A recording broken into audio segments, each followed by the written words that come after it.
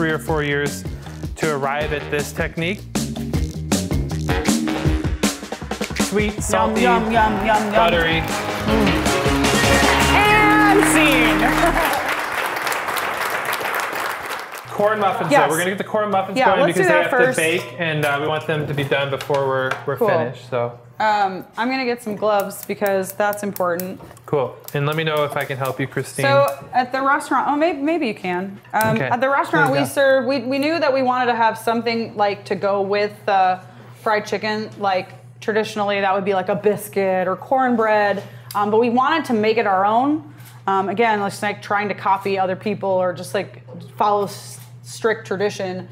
So we came up with these corn muffins. They're a little bit lighter than a cornbread, but they still have cornmeal in them. We get really amazing cornmeal from a farmer in Illinois.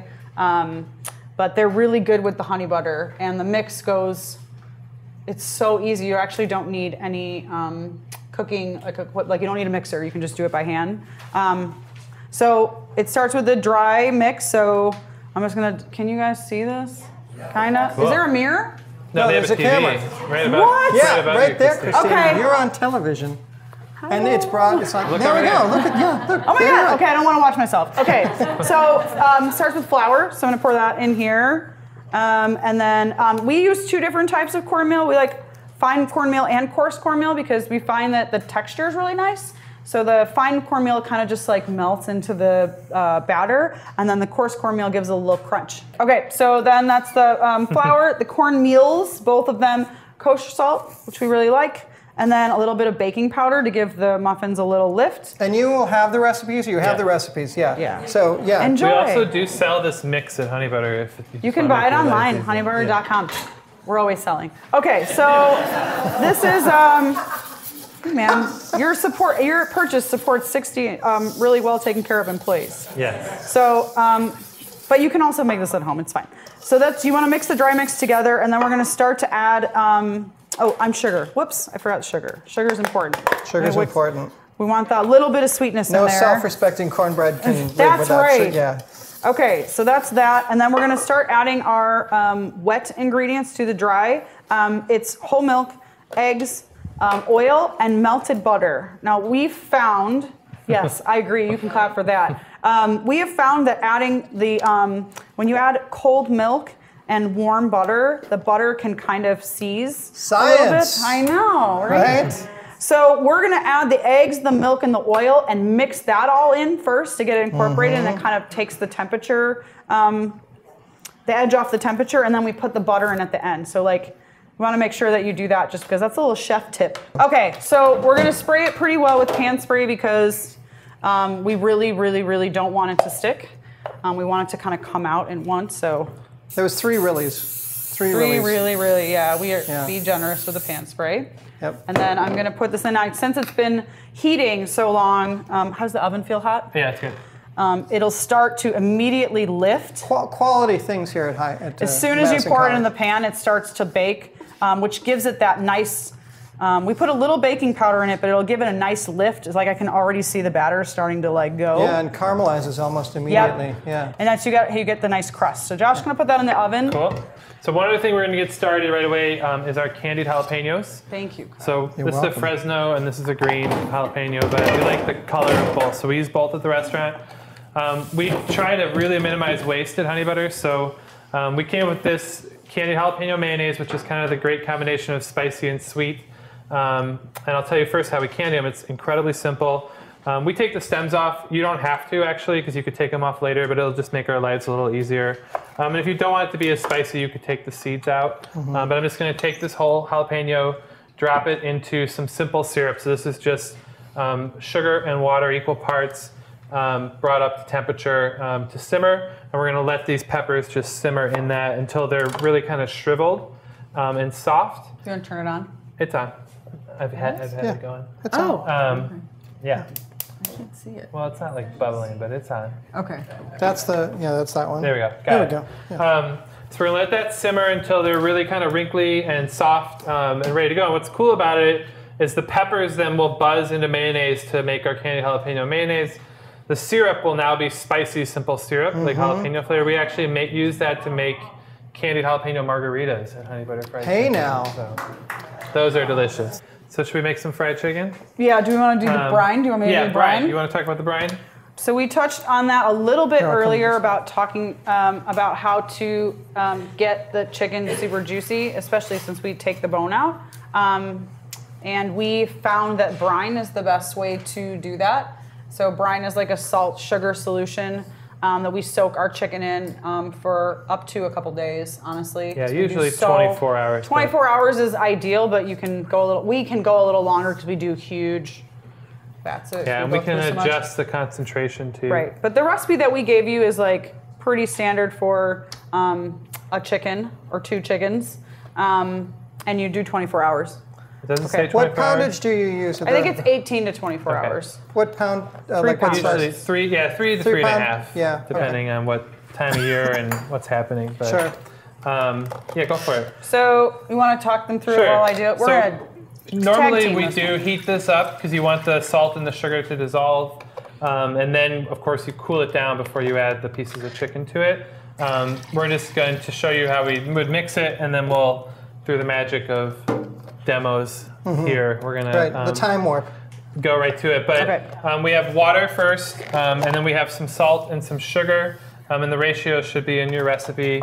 It's about 1 to 1. So what kind of, because salt can change a lot based on what you use, so do you use like... We use Diamond Crystal Kosher. Okay, cool. And it doesn't matter so much what you use. We like that salt. It feels good to us in terms of, honestly, in terms of how it feels when we're grabbing it. No, totally. And how it tastes, and it's a little bit less dense than some of their competitors. Yeah. But the real important thing is just use the same one across the board. Get used to one salt. Yep. And then that way you are adjusting based on that one. There's a lot of chef wars with Diamond Crystal versus Morton's. Yeah. One cool thing about a brine is you can add all kinds of flavors to it. So at Honey Butter we do a little lemon peel and chili flake. Smell. Just gives a little flavor to the chicken or whatever the meat is. You could do thyme. You could do any herb. Right. And we do brines at Sunday Dinner Club for our pork sometimes, and we'll have orange with pork and some chili. Of this.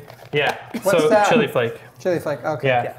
So again, normally we would heat this up and let it all dissolve. I mean, if you really have a strong whisk, so the you can water is probably also get it room mixed. temperature, and it looks actually pretty dissolved right now, which is great. So the next step is to get your chicken, and I don't know if you guys can see above. Can you see this chicken over here on the stove? I'll talk about how we cut our chicken. Where do you get your birds?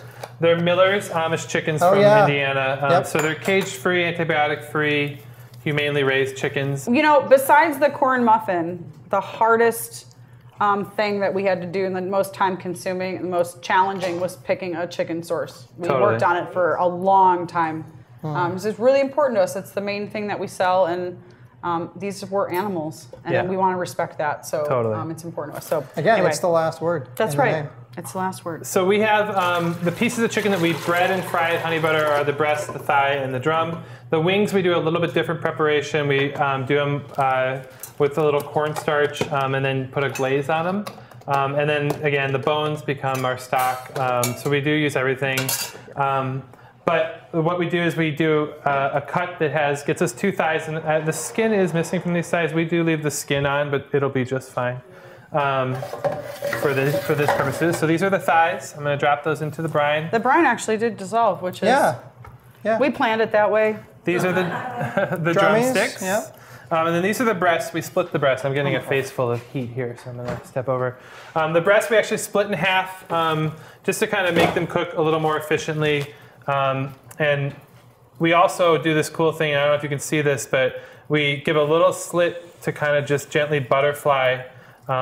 It helps get the brine in there, and it also helps the chicken cook evenly. And again, our challenge is we might drop 100 pieces of chicken in a fryer, and we need to make sure that they all get done pretty quickly. If you're at home, you don't have to do this, but you really have to control your temperature, and we'll talk more about that in a moment. So this part can't be underscored, because getting that many pieces of chicken in this case, or if you're frying French fries at Lambeau or whatever, like getting that number of things to cross the finish line at the same time, the same quality, is something that's overlooked for most chefs. But if you could just master that, it's an incredible. You're at a different level. I mean, think about if we literally have 3 fryers that could hold up to 75 pieces of chicken, maybe more depending on the size of the chicken. And if we put them all into the fryer, I can't lift the basket and have one piece that's way overcooked and one piece that's way undercooked. So having consistently sized things go in the fryer is probably our most important requirement for the chicken. So all I can see with the brine too, like it might seem like a big batch of brine for like chicken, but we want to give it some room to sort of marinate in it for a while. Definitely. These containers are great though, even for home cooks, these Lexons. So, okay, so chicken's gonna sit in the brine. Through the magic of TV. I'm gonna put this chicken in the fridge so we can use it later. We have our brine chicken down here, which I'm gonna leave in the container for a moment while we get our chicken dredge ready to go. So this is our secret, so take notes on this one. We tried a million different ways to do fried chicken. Right here in front of God and everyone. Yeah, we love simple, but we also love there to be like, some zippy flavors in there. So 9 ingredients in this pan. Honestly, you can make really good fried chicken with just salt and black pepper. So don't be afraid if you don't have all these things. Just go for it anyway with what you got. But it starts with flour. So this is just all-purpose flour. King Arthur, something like that? Yeah, we use King Arthur at the restaurant. Yeah. One trick is that we also add a little bit of rice flour to it. Rice flour gives you a little bit crispier. Kind of like cornstarch, it just like crisps up the batter. It's a little, it cooks a little crispier, and so we get the best of both worlds with the wheat flour and the rice flour. And then we have all of our spices. So before that, a little baking powder, just a tiny bit, gives a little lightness to the crust. And then we have salt. We like to season the batter. It's funny, one of the things we always tell our cooks is make sure everything tastes good as you're doing it. So when we mix our chicken flour, I don't know if it's a glamorous job, but we really do make them take a taste of it to make sure that the chicken flour itself actually tastes good, which I know seems crazy, but like give it a little tiny taste and make sure it tastes good. I mean, here in Wisconsin, the land of sausage, I know, it is. I know so many sausage makers that would always taste the raw beef, pork, what have you, and that would tell them about the entire batch, and then they might send it back and say, like, I'm literally not making this today. But it was, they had to have that. Got to have it. But the brine seasons the chicken internally, but we have this. The best part about fried chicken is the crust, right? Yeah. So you want to make sure that is seasoned, and not just on the outside, that it's the flour itself is seasoned when it adheres to the chicken. Right. So that was onion powder I just put in there, a little garlic powder. And then we have our cayenne pepper, just a pinch, give a little heat to it. And then lots of black pepper. We love black pepper in fried chicken, so you can see that's some fresh cracked black pepper.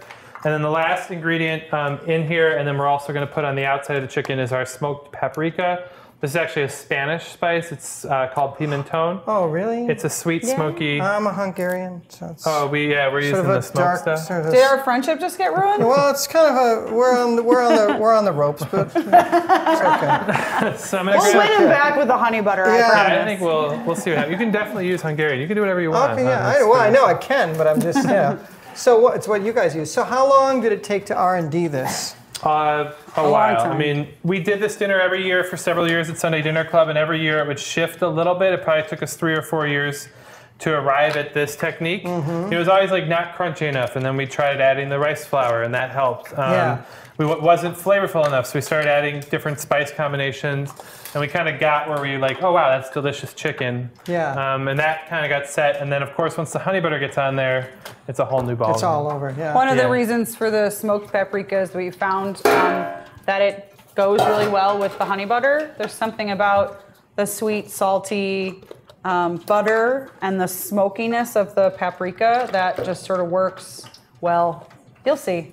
So in cooking, there's no new ideas, right? I mean, we're all just taking, from the first time that humankind basically had a raw meat fall into the fire and it caramelized, and they went, oh, that's good. Right. That's really good. We've just been riffing ever since Yeah, I mean, it's true. No, it's true. So was there any, not that you necessarily started with, but was there any fried chicken recipe where you're like, wow, you know, Keller's ad hoc fried chicken. Keller's ad hoc fried chicken. Was it really? Hugely, Was it really? Yeah. Good 100%. call. Yeah. Well, it's hugely inspiring. I've made it, and it's it's delicious. And he's such a tactician, but it's also like worth every ounce of time and energy.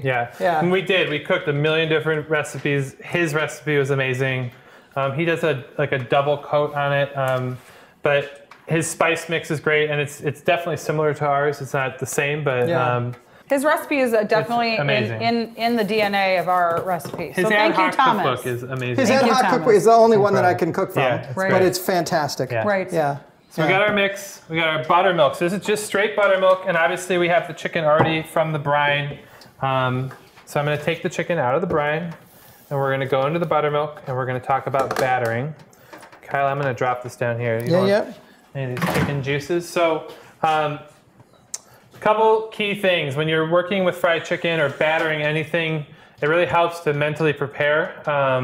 And you want to think about wet hand, dry hand. Okay, it's like a Mr. Miyagi wax kind on, of wax situation. off. Yeah, Absolutely. Don't cross them. No. so Don't as best you can. You're not going to be perfect. So but that's a Ghostbusters. We have two Don't narratives cross the going. streams. Right. We have Karate Kid and Ghostbusters. Exactly. Going. Yeah, right. And Josh and I are reason- both children of the 80s, so. The dry hand, if it gets a little wet and then you go back in the dry, it's going to start to get clumpy and messy and sticky, and it's just going to slow you down. You're going to have to switch out your glove or wash your hand. So we really try to stay mentally prepared for that. It's actually harder than it seems. I know it's. I was going to say, how many times has this backfired with people you are training? Often when I'm doing a demo, it backfires. So, all right. So take the chicken out of the brine, and then we're actually going to go right into the buttermilk. We'll usually do several pieces, and again, some days we batter 2,500 pieces of chicken, so we try to move faster. So what'd you do today? Yeah. When Josh and I opened our restaurant, I know we mentioned it before, but we really did think that we would going to serve 100 people a day, and that Josh and I would work in the kitchen every day, and we'd butcher all the chicken and fry it and clean up the kitchen and go home. And then the first day, 1,000 people show up, and we're like, we're going to have to spent the whole night hire butchering. some more people right away. Yeah. And now we do, sometimes 2,500 pieces. Yeah, it's crazy. Yeah. All right, so chicken and buttermilk, want to make sure the fully gets coated. Wet hand? Wet hand is on the left here. This is my dry hand.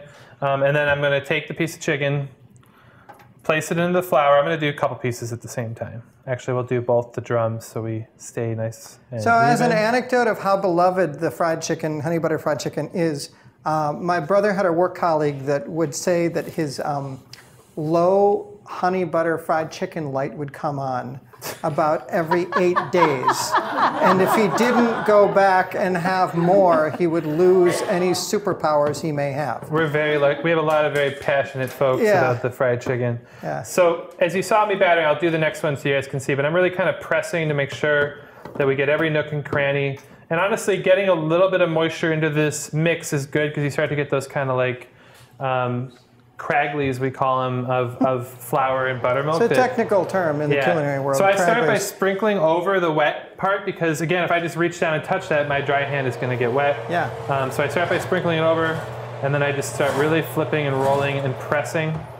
There's a million ways to do this. People do it in a bag. The idea is all the same. You're trying to just make sure it's well coated. And if you were doing a double batter, which some chefs do, we would now go back into the buttermilk and then back into the flour, and you'd have a really And extra that's just thick crust. bananas, by the way. I think it's a little too much. I've tried that, and I actually didn't like it as much, but I was agree. like, now we're just going too far. Go ahead. How many, in the early days, how many nights did you go home and fall asleep and dream of battering chicken? We still dream about battering chicken. So I don't know if you can still see this chicken flour, but if you look now in here, you see what these little crunch, like these little bits, if we fry them, are delicious. It's a dangerous thing to have buckets of this around our restaurant. Been trying to go to the gym a little more. It's like this is the pork rind of the chicken world, really is. basically. Yeah. So we've got our battered chicken. The next step is to fry it. I'm going to take off the one glove.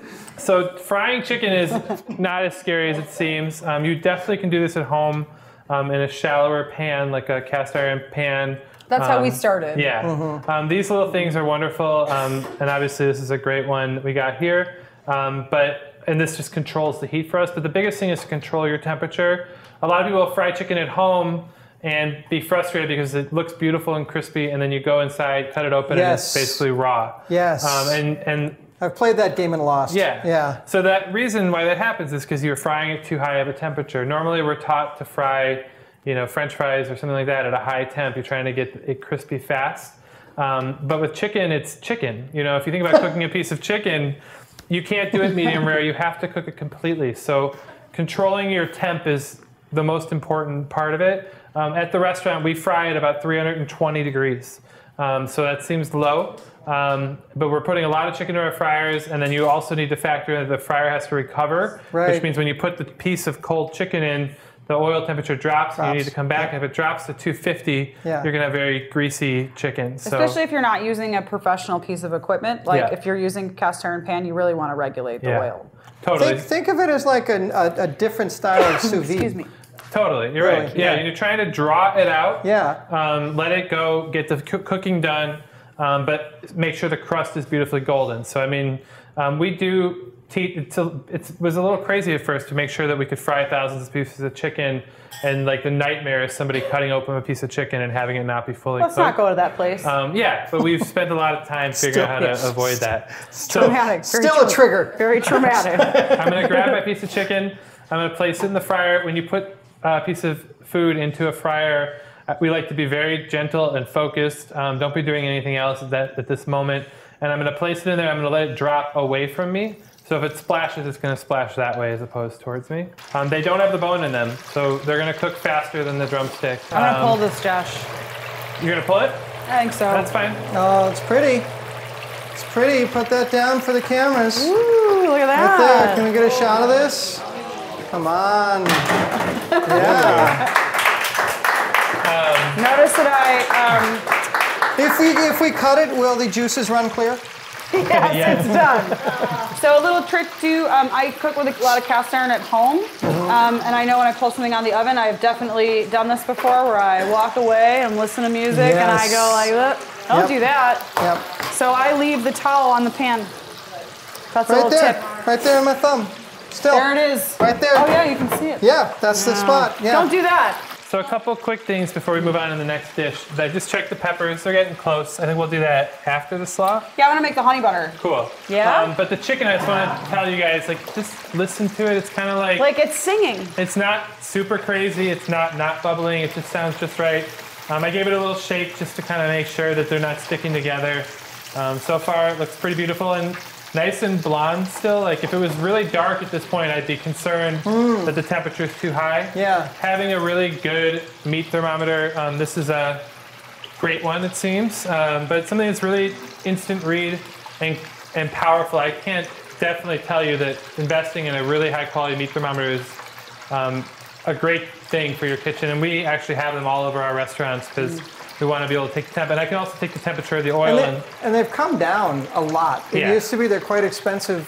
Bought one as a gift. My brother has an outdoor. Anyway, it doesn't matter. But he can be literally outside or inside his cottage while he's got a smoker or a fryer, like 60 feet away, and it'll read the temperature. That's amazing. It's really cool. Yeah. I don't want to just keep like tooting Vollrath's horn, but like this fryer that I just put the cold chicken in just recovered, and it is exactly 320 degrees and holding. So I'm impressed. Yes. Well done.